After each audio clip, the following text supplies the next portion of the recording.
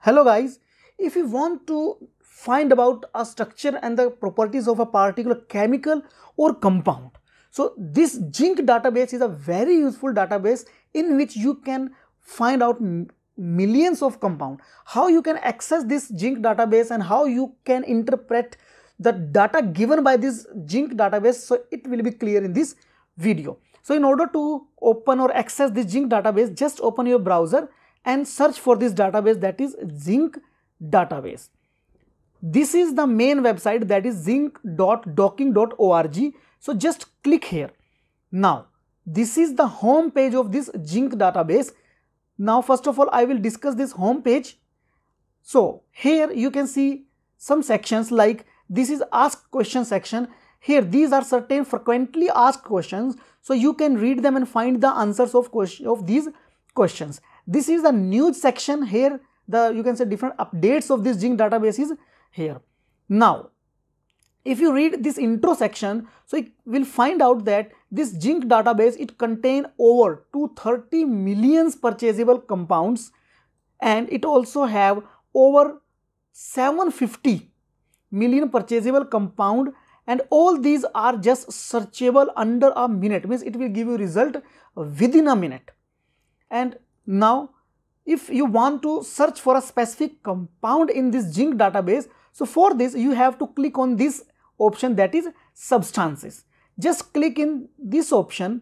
Now in this window here you can also draw the diagram of a particular compound. So these are some search options that how you can search this Zinc database.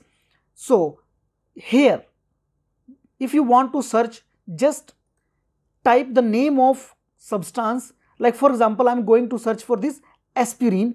So just type aspirin. Now you can see the structure of aspirin is just here. You can also modify this structure by double click and also draw the structure by using this tool. And how you can search for this aspirin? So just type the name. Now this option search with. So click this option and you will see some other sub options. Like first one is default, if you just want to search for aspirin only, and here other option like similarity 40 means it will search for other similar 40 products. Now I'm just going with this by default method. So just click this default, and as you click this, here are the results. So what we search, so we search for this aspirin molecule, and these are the details of this aspirin, means it was added in 2005, it is available for purchase, means it is in the stock, and it is the molecular weight, that is 180.159.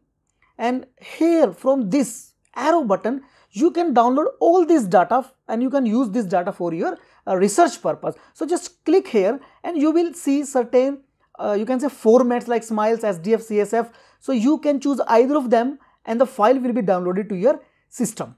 Now these are other properties, like the molecular formula of this aspirin is C9H8O4. It has only one ring, as you can see in this diagram also, it has only one ring. It has 13 heavy atoms, 4 heteroatoms, and these are, you can say, this Smiles data. The Smiles here. So this Smiles stand for Simplified Molecular Input Line Entry System. So it is a way of representing, or you can say it is a way of notation of structure of a particular compound. Similarly, this INCHL, so this stand for International Chemical Identifier Number.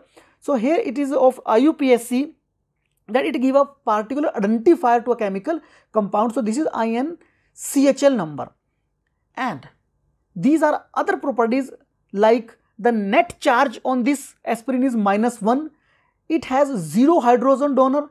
It has 4 hydrogen acceptors. It has 2 rotable bonds, and these are its dissolving property, like apolar dissolution is 6.58, polar is -6.82. So by clicking this arrow you can also download this data. This is the structure of this aspirin. As you scroll down, now this section is of vendor section, means from here you can purchase this aspirin. So these are their name and address. By clicking this you will move to their you can say their site, and so this is all information about that how you can purchase this aspirin. If you again scroll down, so now this is, you can say, these are the more other informations, like these are interesting analogues of this aspirin. So here in this section you will find its analogues, and these are the drugs which are based on this aspirin.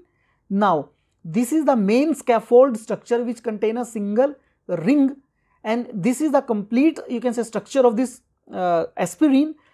And here these are molecular patterns. These are the references in which this aspirin was, you can say, mentioned, and these data, this clinical trials. So here these are the data showing the clinical trials of this aspirin, like this is the trial ID, this is the title of trial, and the status means the trial has been completed.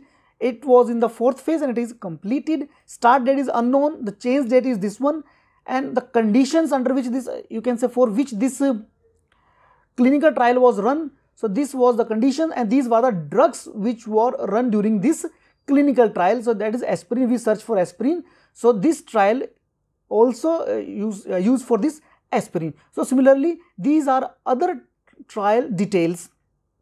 Now this is the some additional information about this aspirin, like case number, ATC code, WHO names. So these are certain other information of this aspirin. So this is the aspirin detail. Similarly, you can search for any compound here. If you want to search for paracetamol or any other compound, so just click substance, this substance option, and type your name. You can also search by this column.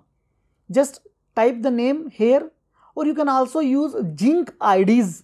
You can also choose the file, and these are the lookup, means which information you want. Like if you want lookup for the Zinc IDs, just keep it checked. If you want to search by the structure or names, so keep all these options checked according to your need.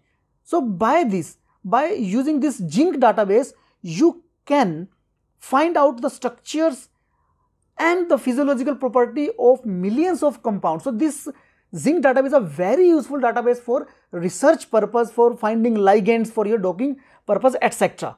So in this way, you can access this Zinc database and analyze its data. So that's all for today, guys. See you in the next video. Thank you very much.